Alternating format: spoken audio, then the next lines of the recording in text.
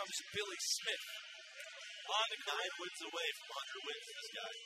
91 career wins. That is good for 19th, tied for 19th in Rutgers history. The heavyweights going at it. Billy Smith is ranked number 13 in the country.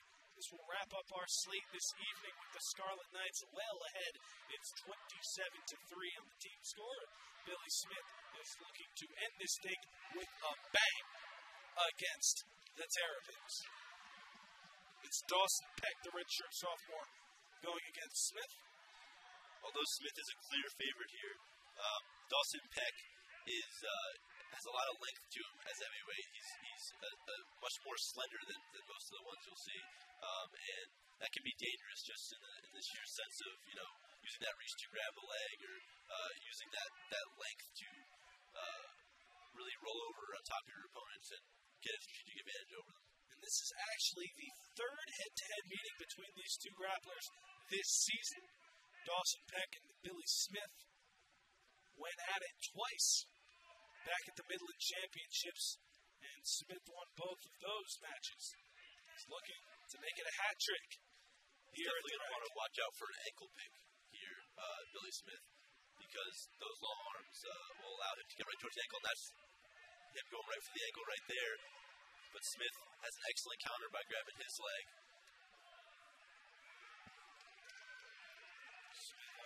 And that's going to be that's 2 points for Maryland, but that's a quick escape by Billy Smith. 2 points for Dawson Peck on that last takedown, and now 1 point on the escape for Billy Smith. So the two going at it here. And just as I said that, you can see him reach right down for the ankle. That long reach will allow him to sneak right in there without actually having to go in for a full shot, which is a huge advantage for Peck. And Smith will have to keep an eye on that for the rest of the match. Billy Smith, the redshirt senior, comes into this match 17-5 overall, 11-3 in duels. 55 seconds to go in the first period. Two at neutral. Peck and Smith. Peck looking to pull what would be the upset here, and now the whistle's going to blow. Looks like he got a finger in the eye. Did Dawson Peck. Never a pleasant feeling. Going to have to head over to the bench and get that taken care of. And as they talk this over, I'm sure the coaches are, not too worried with Billy Smith being the veteran he is.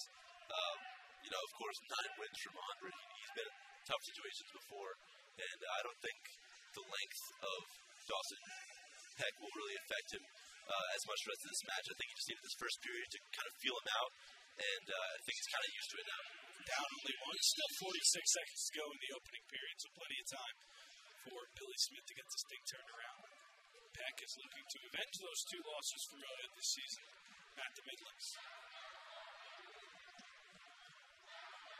Team score-wise, Rutgers is looking good. 27-3, the Scarlet Knights lead. They've won every match except one. 133. I believe 33. Jeffrey Alexander. That was their best wrestler by far, ranked 16th in the nation. So Jeff Alexander did his job, but everybody else for the Terrapins hasn't been able to get the job done against the number 12th ranked Scarlet Knights of Rutgers. But right now, Maryland has the lead, at least in this match. Out of bounds they go. So 1 second left in the first period. It's a 2-1 lead for Peck. Dawson Peck will take that 2-1 lead into the second. So Billy Smith not able to get a hot start like so many of his teammates were, especially in the second half. You see Dawson Peck from Chambersburg, Pennsylvania, the redshirt sophomore, major in American Studies. Right now he's looking to build on a 2-1 lead. And Billy Smith is going to want to get to his feet quick here, and then not only just lock up with Peck, but lock up and get in tight with Peck, try to get some underhooks in because he's much, much, much stronger than him, and he has to use that to his advantage. And back to the middle. This heavyweight match between Smith and Peck. Peck starts out on top. Smith tried to get that quick escape, and it took the 2 of them out of bounds. So back to the middle they go. Smith getting up to his knees, now to his legs, and he's looking to take control of Peck here, and he's going to get 2 points for a reversal. So Smith takes the lead. So that's a good job by Smith. He said, forget getting the 1 for the escape. I'm going to turn Peck over and get 2 for the reversal. So now Peck with the escape. 1 point for him. That's exactly what I was talking about when I was speaking about his strength, how much stronger he is than Peck.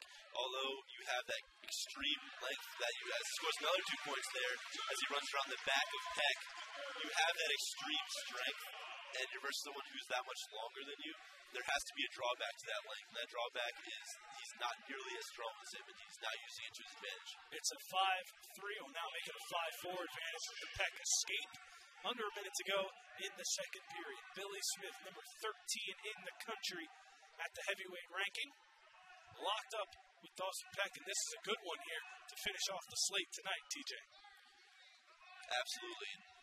As you can see from the point of that quick timeout earlier, Billy Smith's really felt out Dawson Peck now, and I think this last period he'll really be able to dominate. Looks like he's gaining a bit of momentum. Billy Smith has had a fantastic year and a fantastic career here at Rutgers, as you mentioned, 91-34. 9 wins away from 100 on the career for the Scarlet Knights. 13 seconds to go in period number 2 between Smith and Peck. The two circling at the center of the mat. 4 seconds, and it looks like Smith will take that 5-4 advantage into the third period. Billy Smith and the Scarlet Knights looking to finish this off strong.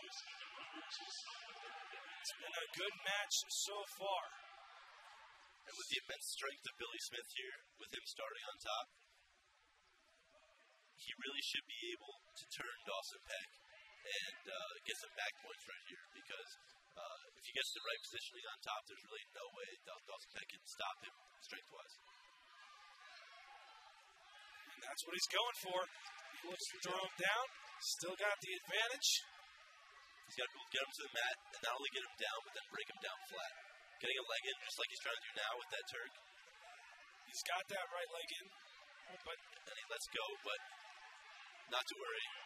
Billy Smith's very, very experienced getting takedowns here, and there's still a minute 30 left, although the score is tied. 5-5 with a minute 23 to go in the third period.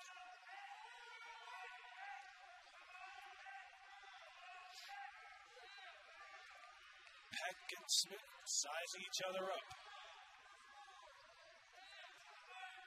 Peck going for it. Kind of going over that tight here.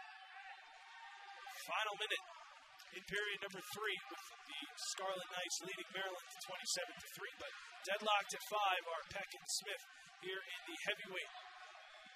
Once again, he's got to watch that. Got to watch those ankles. Watch those long arms reaching down for a pick.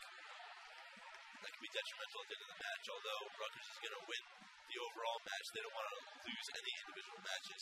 They want to treat every single one like it's the do or die. Definitely, especially you want to finish strong. Don't want to leave a bad taste in your mouth at the end of the match. Less than half a minute to go. See if we can figure this thing out in regulation time. Smith and Peck tied at 5. Smith getting away from Peck. 15 seconds to go. Two heavyweights locked up near the center of the mat. And this looks like it'll go into the 32nd period overtime. That it will. So the buzzer sounds. And not done just yet. 5-5 is the score. Here comes overtime.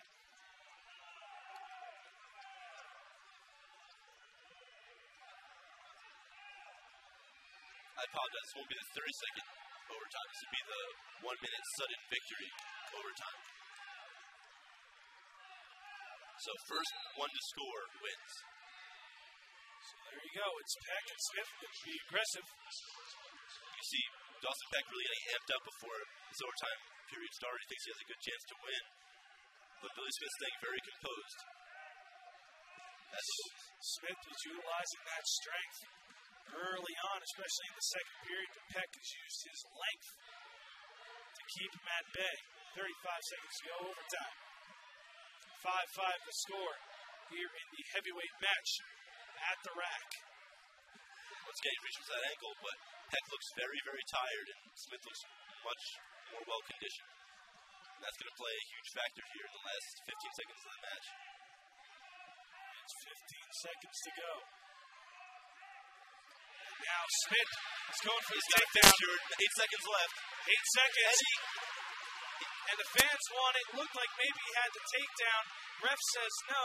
And he doesn't have control there. That's the right call. That's the right call by the referee there. Did not get control. It looked like he had him, but he could not finish it, TJ. But that's exactly what I was talking about. You saw Dawson Peck getting tired towards the end of that period, and it was just at the very last moment he was able to spin out and stop Billy Smith from getting that takedown for the win.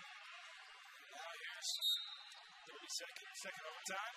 But now Peck is at a major disadvantage because Smith is so much stronger than him, and he really has to get up here because we know Billy's going to get up in the next 30-second period.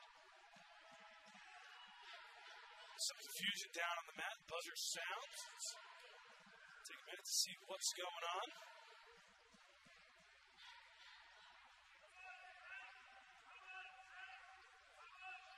Smith and Peck locked up in a good one here. Peck's putting his hands there. I'm not too sure why. I think he wants to keep the action going, as everyone really does. Not sure what exactly is going on over there.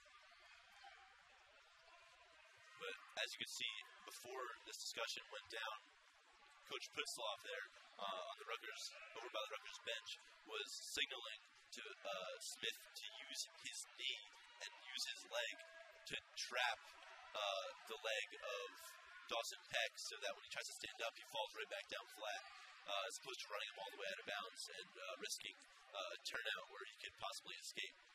Because as I said earlier, an escape here, or rather, Billy Smith stopping Dawson Peck from escaping would basically be a victory for Billy Smith because he's definitely going to escape in the next 30-second period.